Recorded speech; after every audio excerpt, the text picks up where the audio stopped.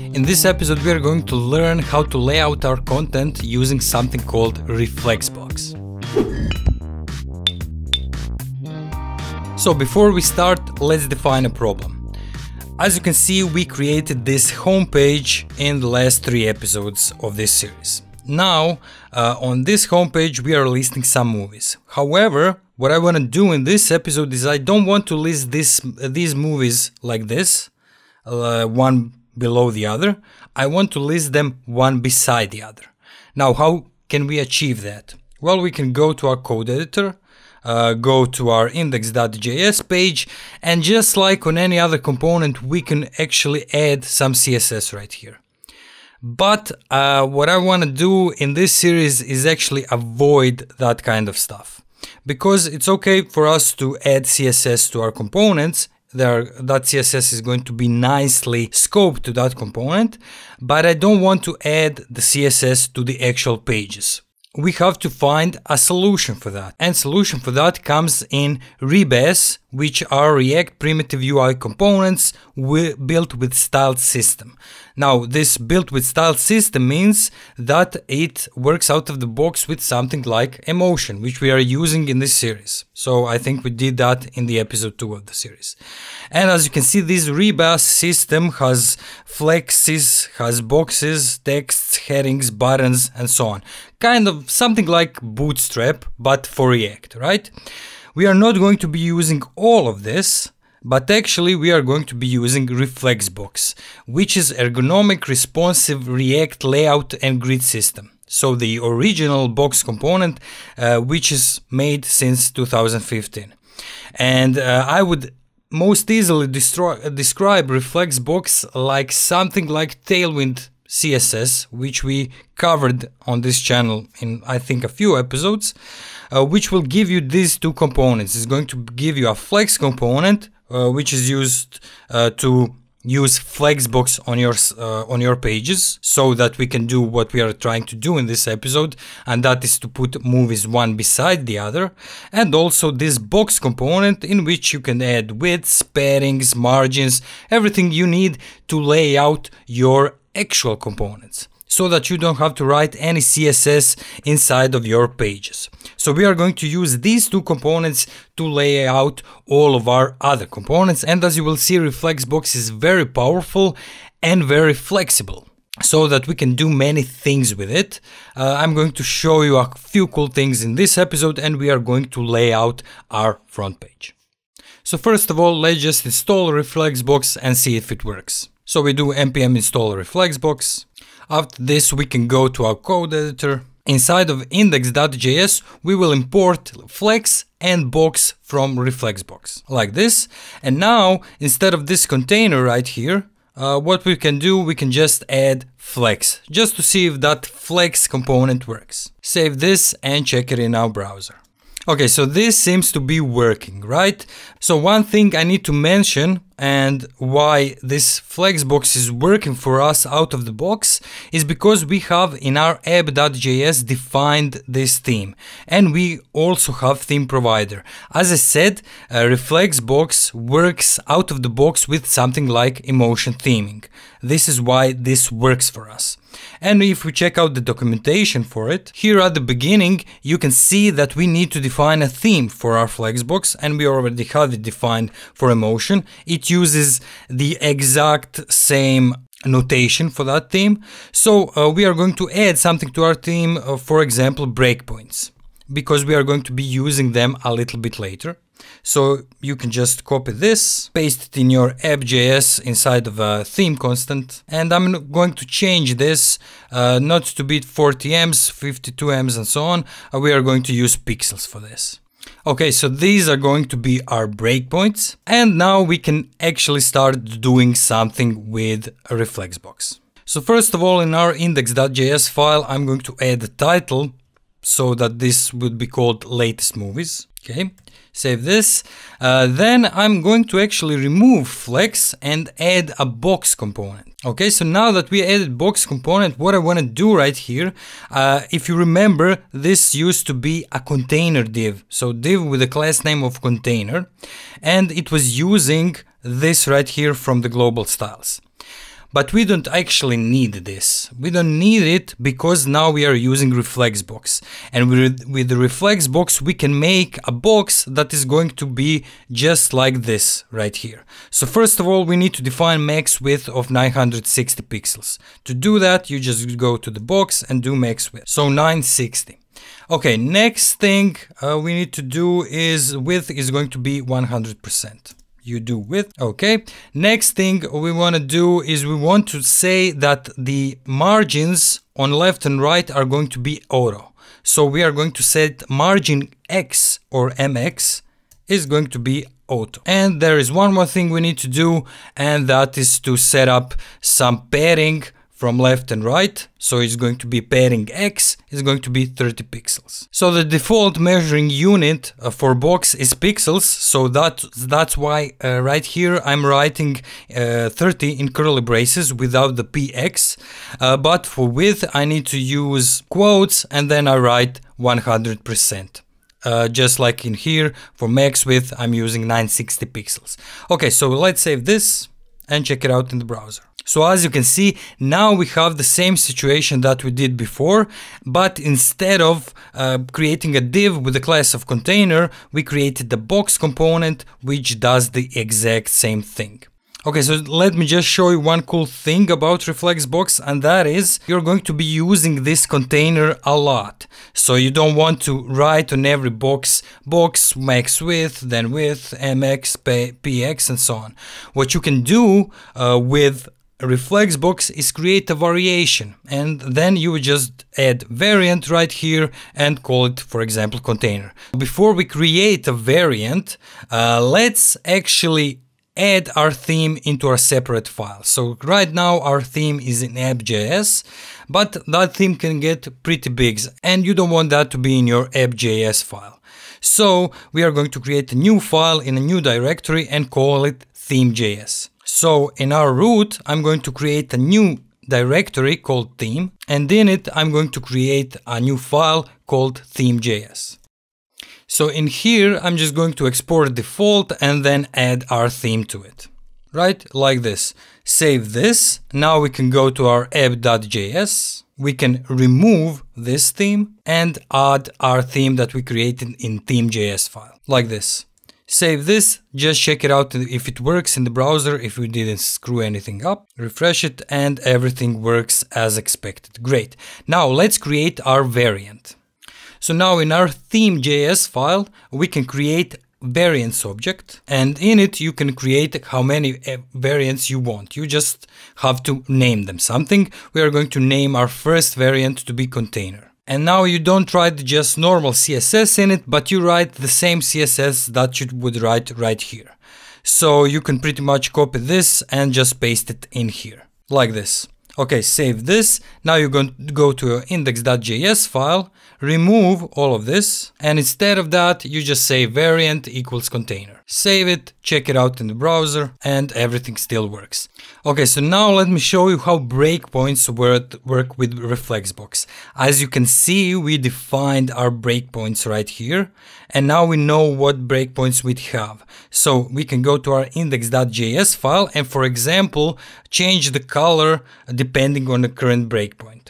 So change the background color of this box. So I'm just going to do BG, so that would be background. I'm going to open curly braces and then an array, and in that array, for each of these I'm going to define a different color.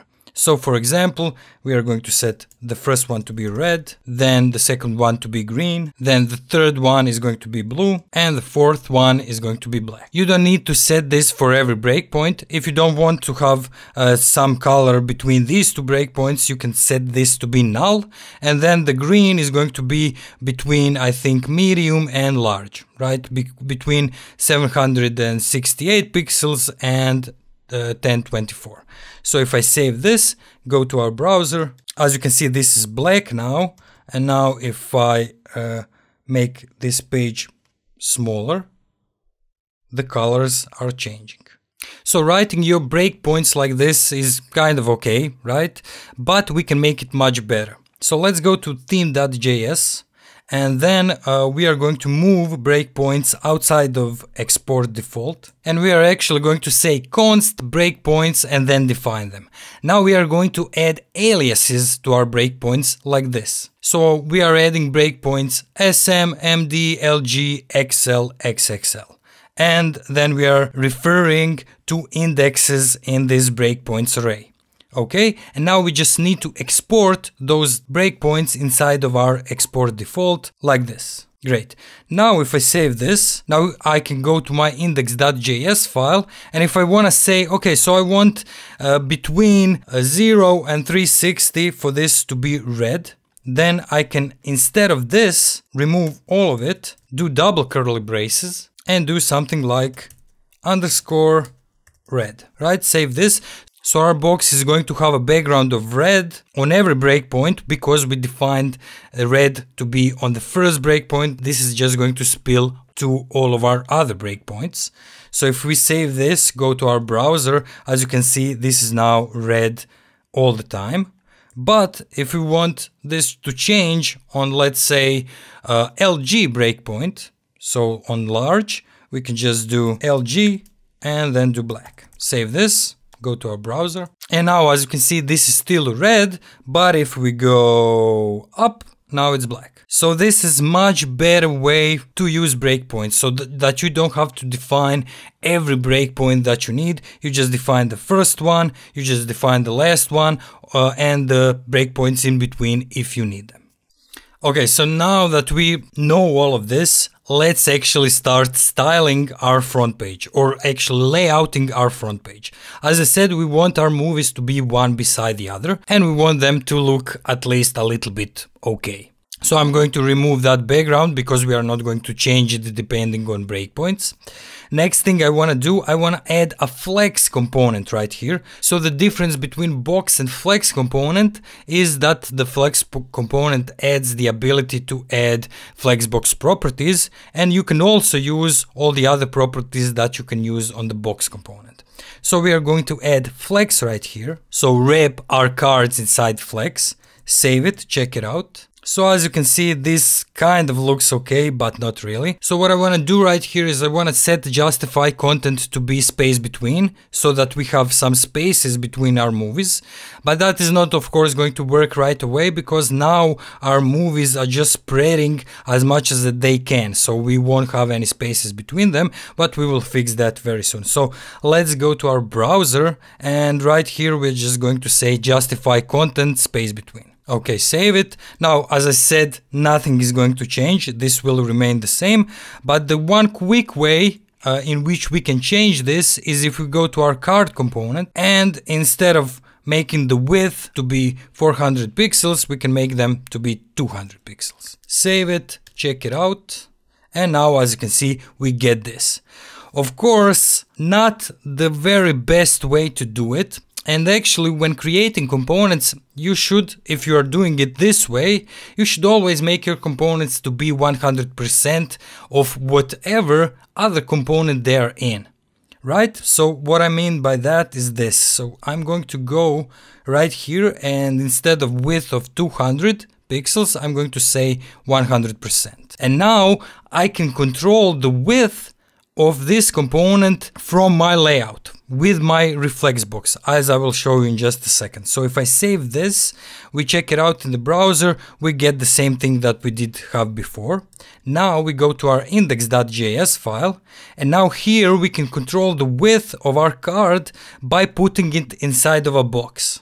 So this way your card is going to be much more reusable through your site, because you can put it anywhere and you won't have hard-coded width for your card. So your card can be any width that you need by wrapping it inside of a box component, and then in that box component you would define the width of your card.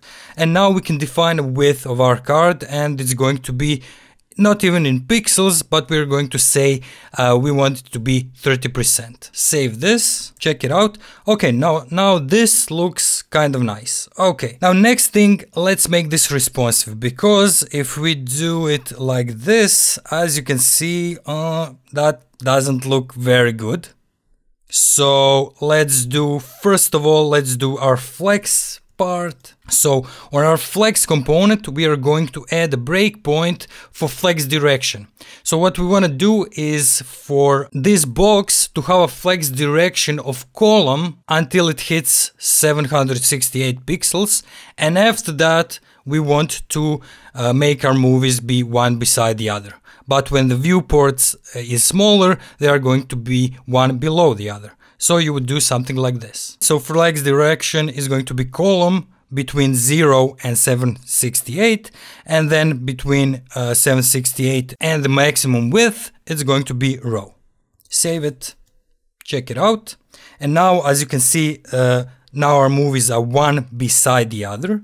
But if I make this smaller, right, when we hit 768, they're going to be one below the other.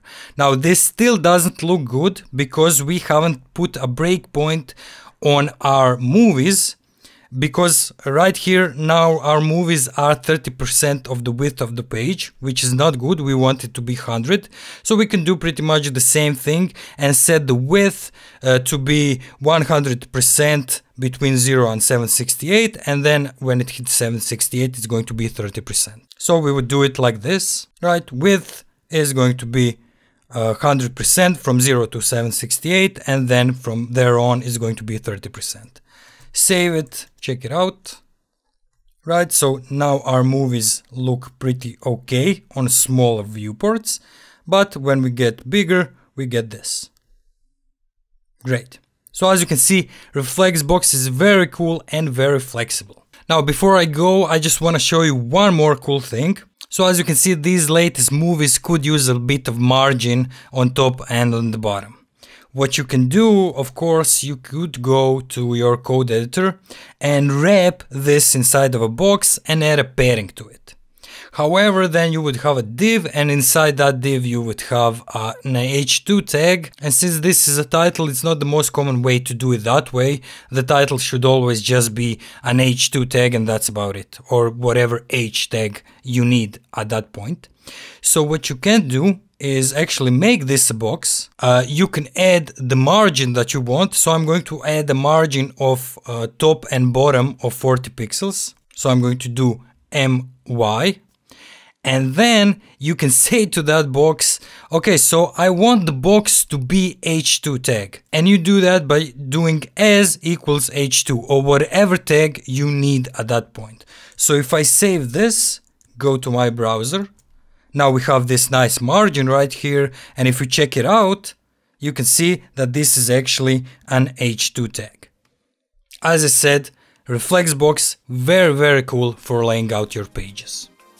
So anyway guys, this has been it for this episode. Remember, everything we did here will be available for you on GitHub. The link will be in the description below.